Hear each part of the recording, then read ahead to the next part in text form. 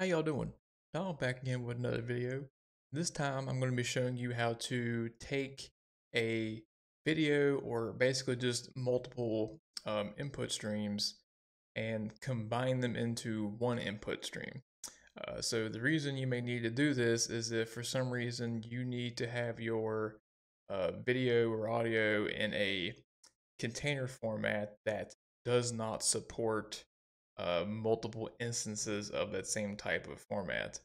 I can't remember off the top of my head which ones don't do that, but there are some that say don't support more than one audio track. And if you're like me and you do your recording, and in the case of my recordings, I have two separate audio tracks. I have the audio track for the microphone, and I have a separate audio track for the desktop audio whenever that happens.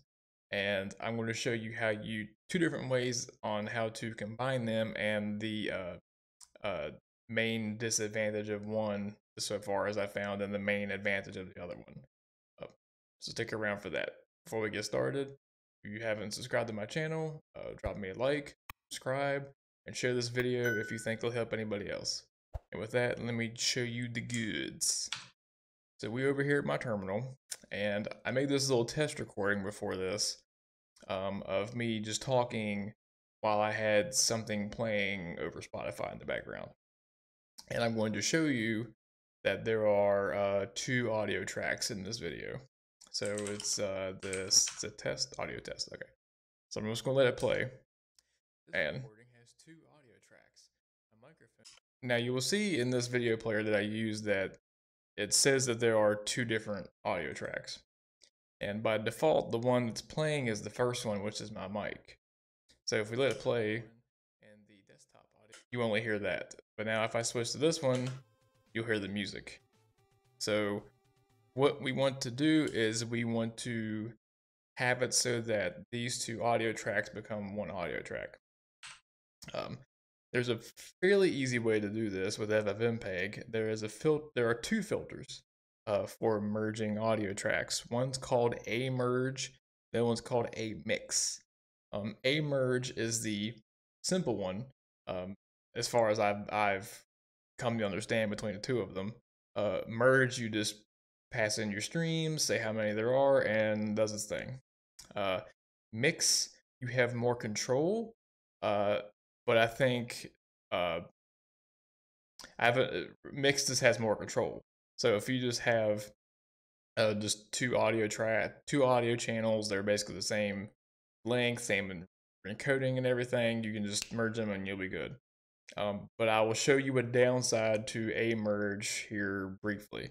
So we're going to build the command right now that will merge these two audio tracks into one audio track.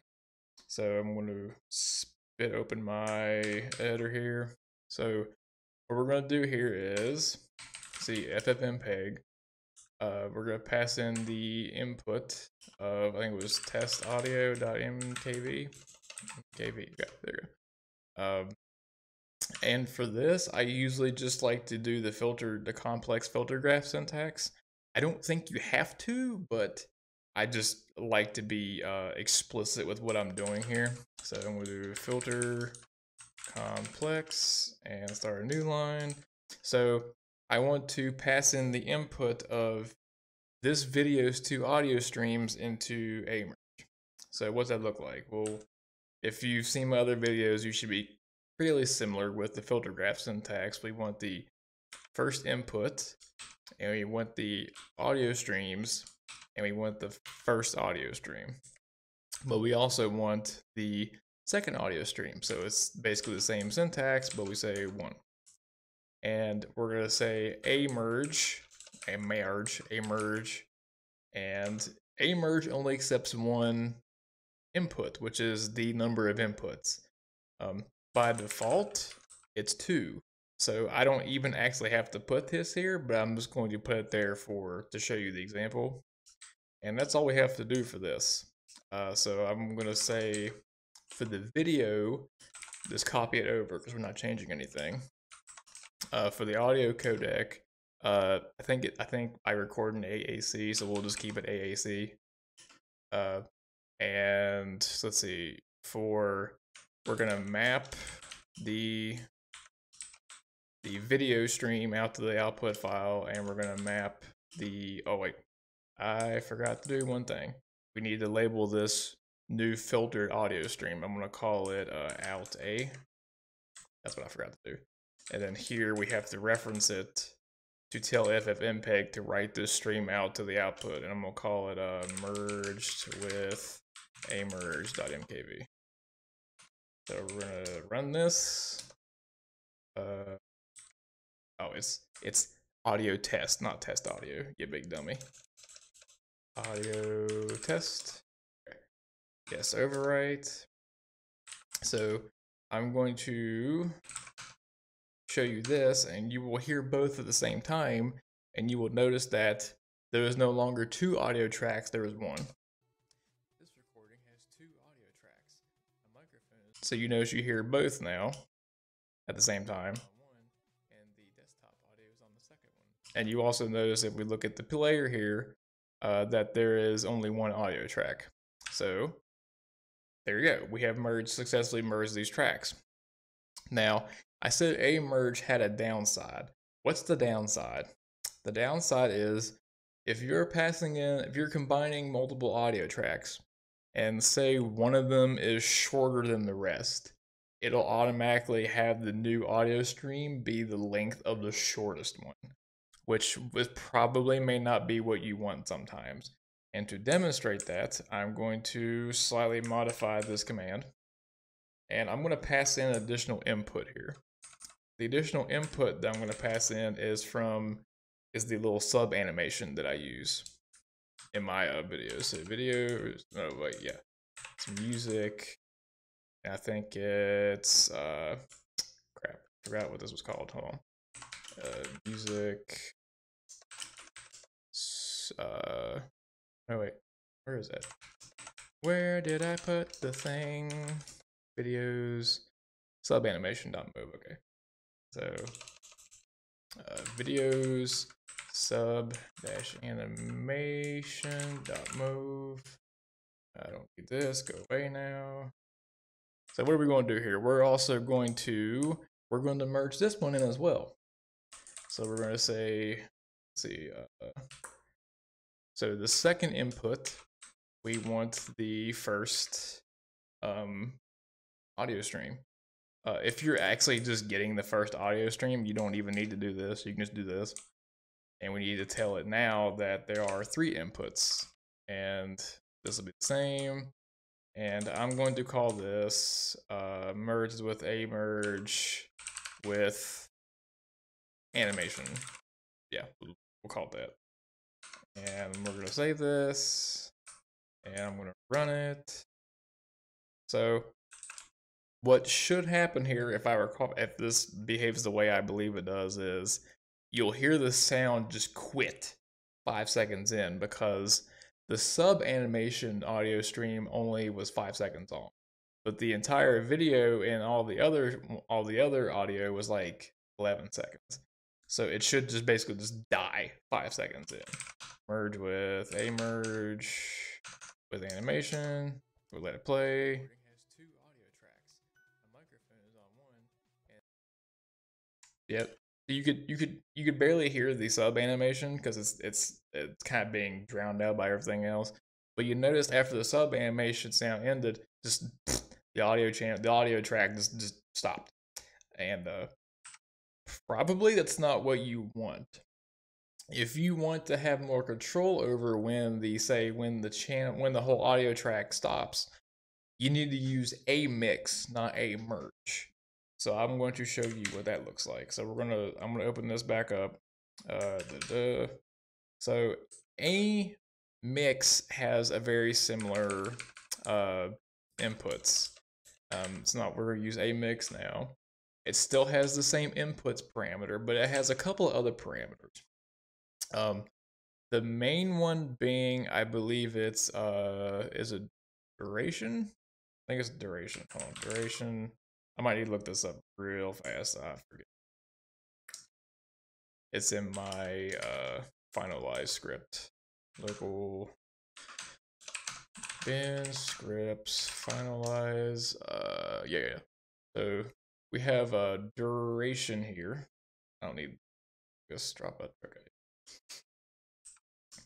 Go away. So duration tells it how long to make the audio stream. There are three possible options here. There's first, longest, and shortest. Uh, First will make the duration of this new audio track the length of the first input. So in this case, it would make it the length of the microphone input, which I believe would also be the same as the desktop audio stream at the same time.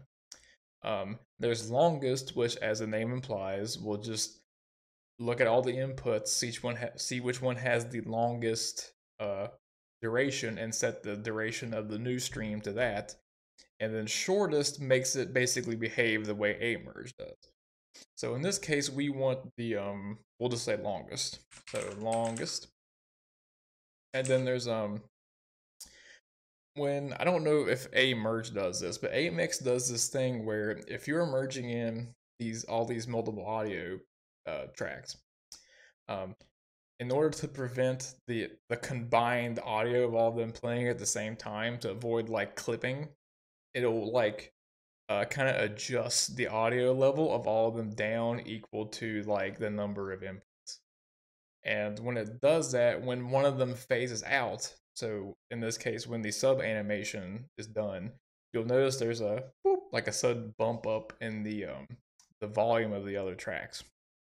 And you can control when this bump up happens with an option called, I believe it's called dropout transition. This will be a duration in seconds that the audio track waits before it readjusts the volume of the other tracks that are still playing. I just had this set to 0, so that means as soon as one of the audio tracks stops, you'll just instantly hear everything kind of boop, bump up like an extra level. And there's another one that I use sometimes called is it wait? I think it's wait, something like that. And that lets you give more importance to certain audio tracks than others. I kind of use it to counter out the volume level increase, but it doesn't necessarily work the way I want it to, so I'm just going to kind of ignore that one right now. So we have this set up. We're going to call this, we'll just call it merged with a mix. Yeah, we'll call it that. And if we run this, merge a mix, yes, overwrite. So this one shouldn't end 5 seconds in. The only thing you should notice 5 seconds in when the sub animation sound ends is that you may notice like a slight bump up of the other volume. So let's look. Listen. This recording has 2 audio tracks. The microphone is on one, and the desktop audio is on the second one. So we want to take these 2 audio tracks. You will see that the audio did not drop out when the other one finished, and it was very slight, but there was a very slight increase in the other volumes. So there you go. If you needed to take multiple audio streams or just combine the tracks in one video together, this is how you would do it. If it's something simple where they're all the same length, you can just use a merge, boom, you're done. If you need to have a little more control over it, a mix is what you want to use. So just keep that in mind. A merge is simple, a mix slightly more complicated.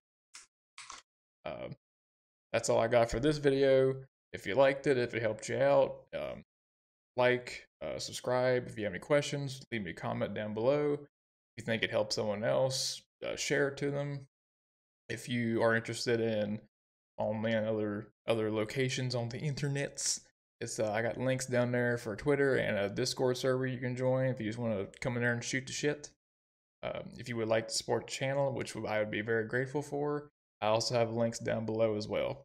I also started making some of these little scripts that I was writing for processing available in a Git repository that I have in GitLab, but that link is now down there below as well.